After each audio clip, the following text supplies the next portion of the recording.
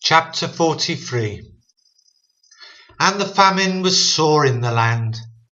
And it came to pass, when they had eaten up the corn which they had brought out of Egypt, their father said unto them, Go again, buy us a little food.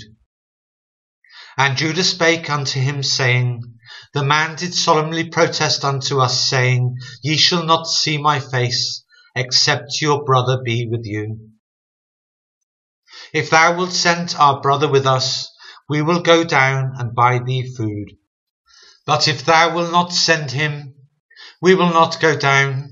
For the man said unto us, Ye shall not see my face, except your brother be with you. And Israel said, Wherefore dealt ye so ill with me, as to tell the man whether ye had yet a brother? And they said, The man asked us straitly of our state, and of our kindred, saying, Is your father yet alive? Have ye another brother? And we told him according to the tenor of these words. Could we certainly know that he would say, Bring your brother down? And Judah said unto Israel his father, Send the lad with me, and we will arise and go, that we may live and not die, both we and thou, and also our little ones. I will be surety for him. Of my hand shalt thou require him, if I bring him not unto thee, and set him before thee. Then let me bear the blame forever. For except we had lingered, surely now we had returned this second time. And their father Israel said unto them, If it must be so now, do this. Take of the best fruits in the land in your vessels, and carry down the man a present, a little balm, a little honey, spices, and myrrh, nuts, and almonds.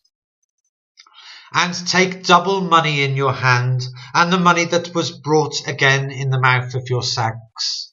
Carry it again in your hand, peradventure it was an oversight. Take also your brother, and arise, go again unto the man. And God Almighty give you mercy before the man, that he may send away your other brother and Benjamin. If I be bereaved of my children, I am bereaved. And the men took that present, and they took double the money in their hand, and Benjamin, and rose up and went down to Egypt, and stood before Joseph. And when Joseph saw Benjamin with them, he said to the ruler of his house, Bring these men home, and slay, and make ready, for these men shall dine with me at noon. And the man did as Joseph bade, and the man brought the men into Joseph's house. And the men were afraid, because they were brought into Joseph's house, and they said, Because of the money that was returned in our sacks at the first time are we brought in, that he may seek occasion against us, and fall upon us, and take us for bondmen and our asses.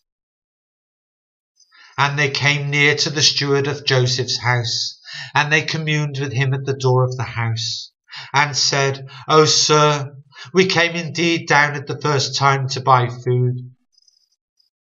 And it came to pass, when we came to the inn, that we opened our sacks, and behold, every man's money was in the mouth of his sack, our money in full weight, and we have brought it again in our hand.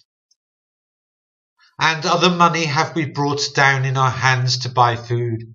We cannot tell who put our money in our sacks.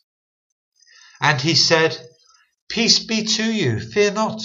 Your God and the God of your father have given you treasure in your sacks. I had your money. And he brought Simeon out unto them.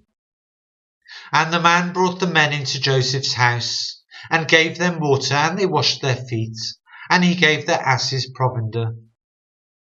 And they made ready the present against Joseph came at noon, for they heard that they should eat bread there. And when Joseph came home, they brought him the present which was in their hand into the house, and bowed themselves to him to the earth. And he asked them of their welfare, and said, Is your father well, the old man of whom ye spake? Is he yet alive? And they answered, Thy servant our father is in good health, he is yet alive. And they bowed down their heads and made obeisance. And he lifted up his eyes, and he saw his brother Benjamin, his mother's son, and said, Is this your younger brother, of whom ye spake unto me? And he said, God be gracious unto thee, my son. And Joseph made haste, for his bowels did yearn upon his brother, and he sought where to weep, and he entered into his chamber and wept there. And he washed his face and went out, and refrained himself, and said, Set on bread. And they set on for him by himself, and for them by themselves, and for the Egyptians which did eat with him by themselves. Because the Egyptians might not eat bread with the Hebrews, for that is an abomination unto the Egyptians. And they sat before him, the firstborn according to his birthright, and the youngest according to his youth. And the men marvelled one at another. And he took and sent messes unto them from before him. But Benjamin's mess was 5 times as much as any of theirs. And they drank, and were merry with him.